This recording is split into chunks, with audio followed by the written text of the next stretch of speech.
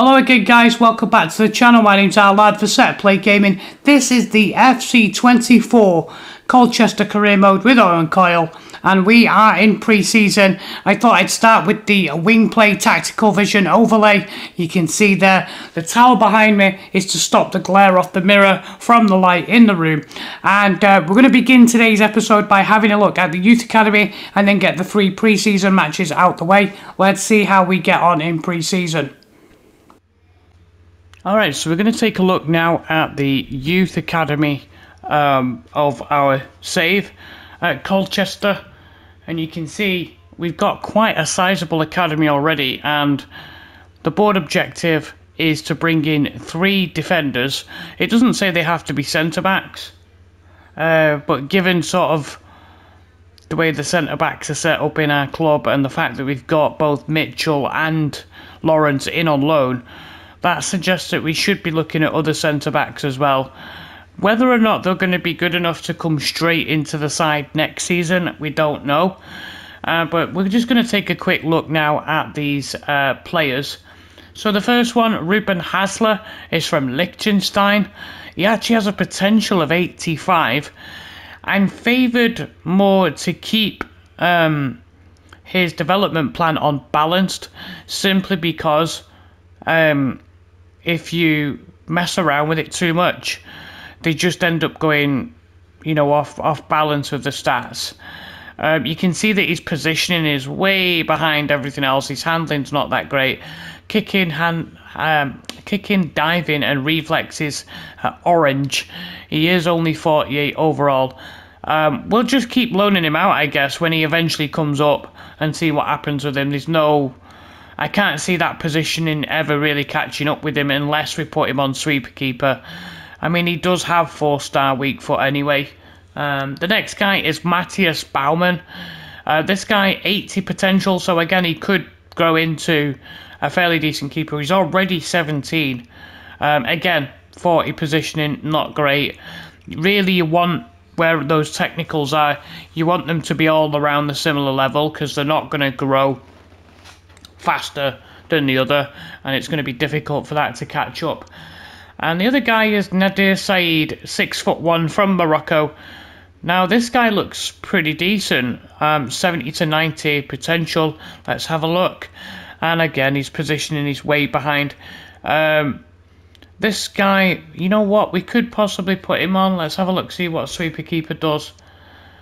8 weeks, and it's going to boost his kicking and handling. You see, his handling's already 58. Goalkeeper just does reflexes and diving. So yeah, it's going to be difficult to get that. Ideally, you want somebody that's got all those things. You know, all those attributes should be together. They should all be around the similar. It's okay if they're 1 or 2 points behind, but to be that far behind is just really bad. So it might be a case of when these guys do eventually get called up, they'll get loan listed or transfer listed and then sold. This guy, Piero Greco, can play in midfield and defence.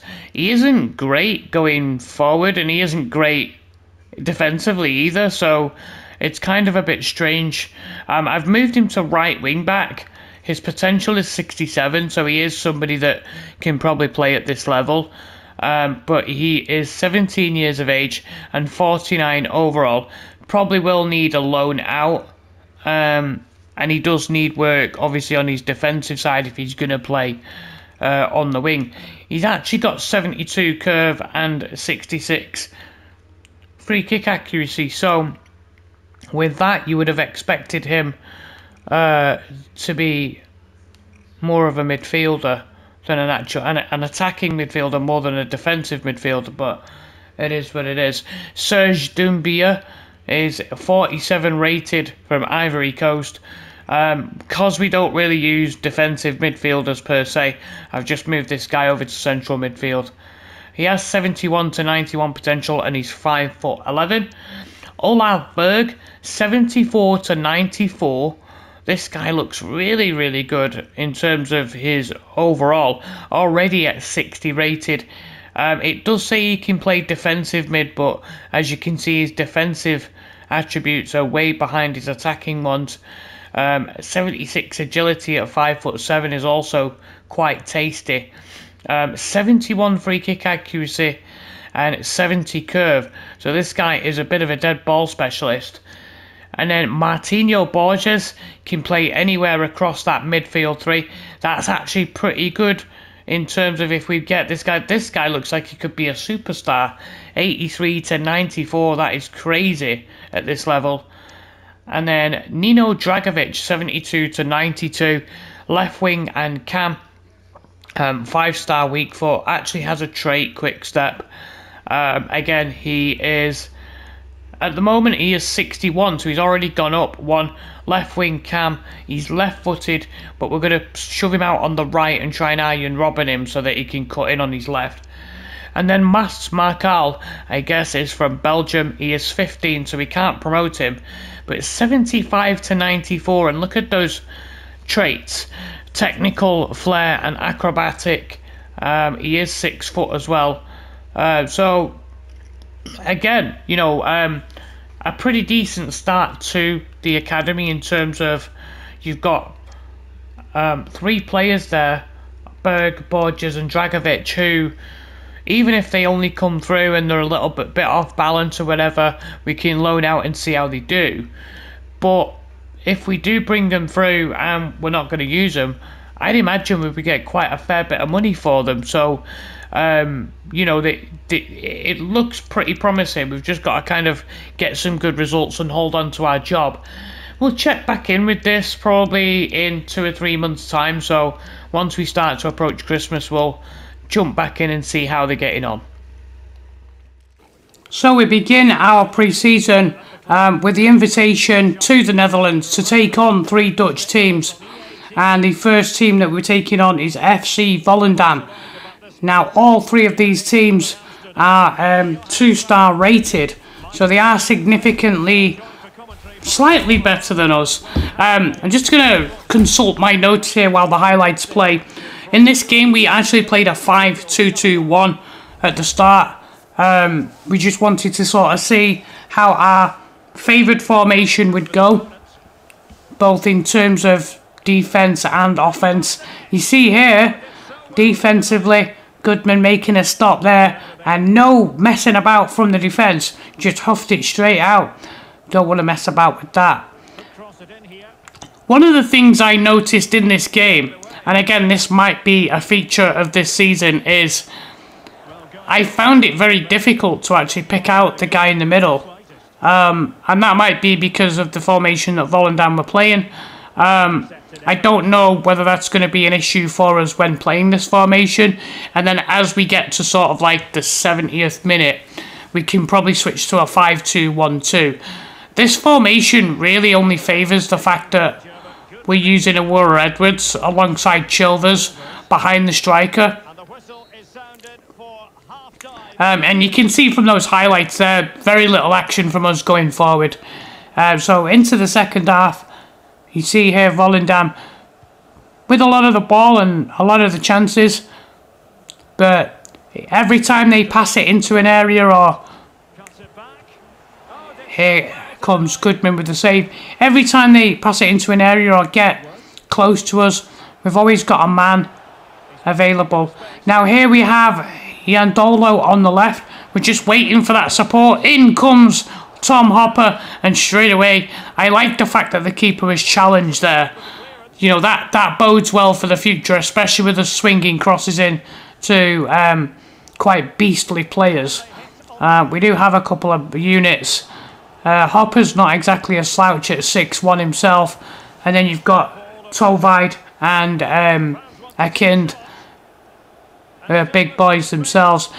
You did a ball there through from Yandolo to Chilvers. I thought for certain that Chilvers was going to hit that first time from the edge of the box.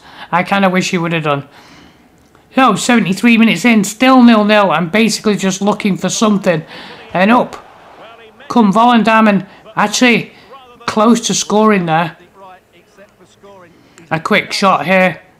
Owen Coyle trying to still work a few things out with this new team. Like I said, he prefers to play on the wings.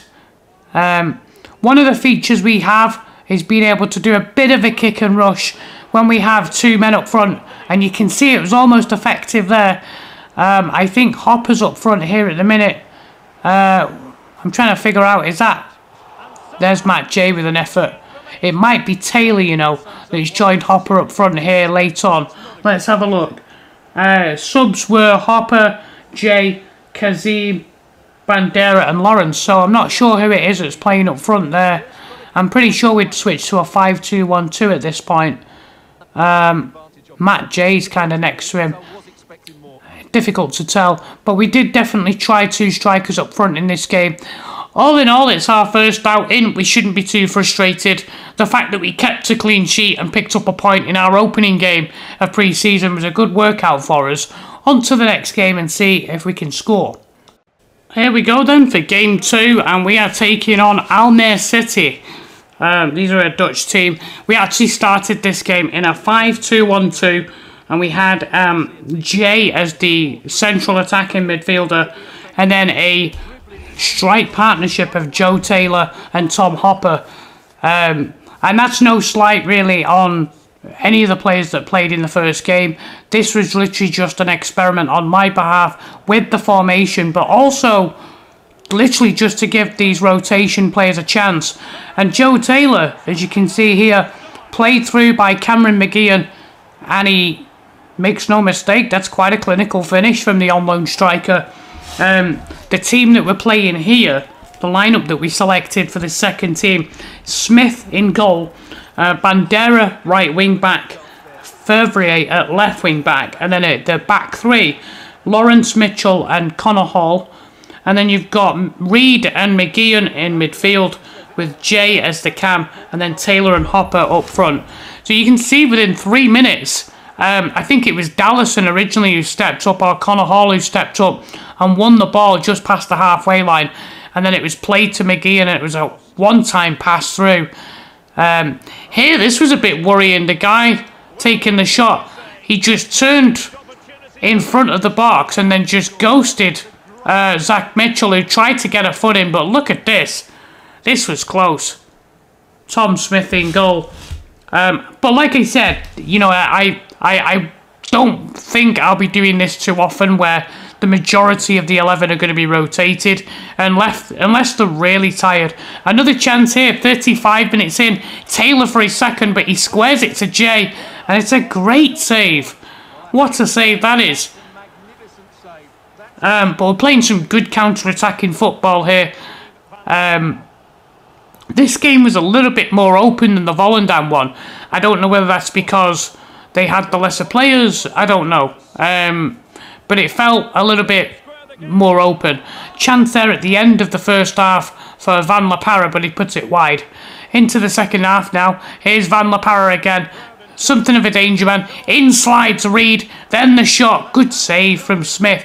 The referee's going to pull it back for a free kick. And a yellow card for Reed, which, looking at the replay, you know, it's a bit harsh, because it's not like it's cynical. There's a genuine attempt to slide, and then, you know, the ball goes the opposite way, so it looks like he gets something on it.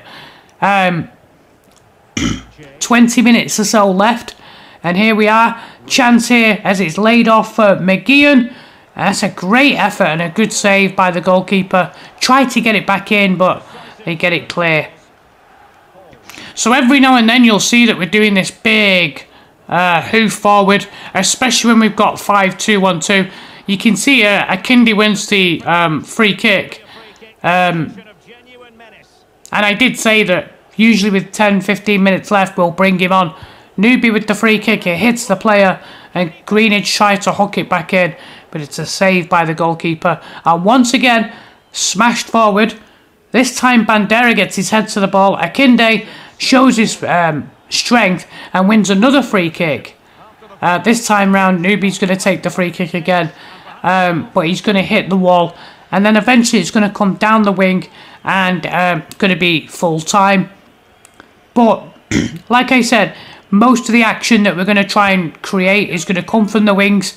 But as it starts to get slowly creep towards the final 10-15 minutes, we are going to hoof it forward if we have, you know, 2 men up front that are, you know, one of them, maybe even 2 of them a target man, especially if you've got Tom Hopper and Akinde, or Tovide and Akinde, because that's a lot of strength and a lot of height up there. You might as well take advantage of it. We pick up the win 1-0. Let me know what you think.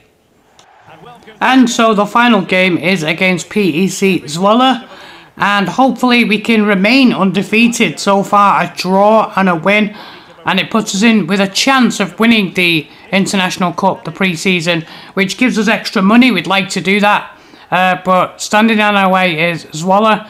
And here you see McGeehan, a nice little counter-attack, just 8 minutes in, into Chilvers. He takes the touch, which allows the defender to come out and try and put him off. The goalkeeper ends up smothering that. And then a few minutes later, McGeehan tries chipping this up. It's intercepted, but look at how this ball falls to him. As Fichtinger, it's intercepted by Mingy and then falls through to Druif and tries to wrong foot the keeper, but what a save that is from Owen Goodman. He was diving the other way and ends up getting his feet to it. A bit unorthodox, but... And then Fichtinger, it looks like he's got into the box with a lovely little dribble, and in comes Dallison and makes a great interception there. I think it was Dallison or Hall. They kind of look the same from a distance. And then lovely skill here from Tovide into Edwards. Edwards is going to play this back. Literally approaching stoppage time here. We are actually in stoppage time. Chilvers into Mandela Egbo on the overlap. This is a common feature. And then Tovide, lovely control, and smashes it in just before the half-time whistle. That's kind of what you want to see from us, taking advantage of the fact that we've got a guy who's 6'2" and 170 pounds. You kind of want to take advantage of that. And that's great control. It's on his left. I actually spoke about this in the first episode. If you've not watched that, go back and watch it. Basically, if he's on that right side and the cross comes in, as soon as he controls that and brings it down, just like that example showed, he's already on his left foot, smashes it in. And I think with the power and the technique that he's got, there's no reason why we can't see some goals from Tovide. You saw a good example there of Edwards pressing and winning the ball. He crossed it for Tovide, and the goalkeeper ends up making the save. We had more chances here in this game than I thought. And Chilvers, Mandela Egbo, check out this chance. Hits the post, the goalkeeper with a late reaction, and then makes a kick save of his own. I couldn't believe that when it struck the post, or why the goalkeeper didn't run to collect that cross, I don't know. That was a kind of a strange moment. So Fortune on the computer side there. Then they come forward here, pulls it back, another low shot. And then look at this, great reaction save as Goodman dives down to prevent him from cutting it back. Great heroics from Goodman. He actually got man of the match in the first match when we drew with Volendam, making some good saves. And looking like he might get man of the match here as well. Tovide into Chilvers. Chilvers going to pull the trigger. That's kind of what you want to see from him as well. I'm hoping that he bags at least 10 goals this season. Noah Chilvers into stoppage time. Ball's going to come to Gerlich down the right. He's going to pull this back. We know that they're going to pull this back. Joyf into Fistgarden, and then Thomas ends up shooting it over. And that is going to be the final action. So we win 1-0 again. We've scored 2 goals in pre-season, not the most entertaining, but considering we're against stronger opposition, I think those are tremendous results. And 3 clean sheets as well, we can't be too complaining at that. Alright, so this is the final European Shield table. We didn't end up winning. Cambridge United ended up winning on goal difference. A little bit unfortunate, but still something to be proud of going into the new season. Speaking of that, I'm going to be back in 2 days with episode 3, where we'll begin our regular season games. Make sure you join me for that and smash the like button. Thank you so much for watching. This is our lad for Set Play Gaming. See you guys real soon.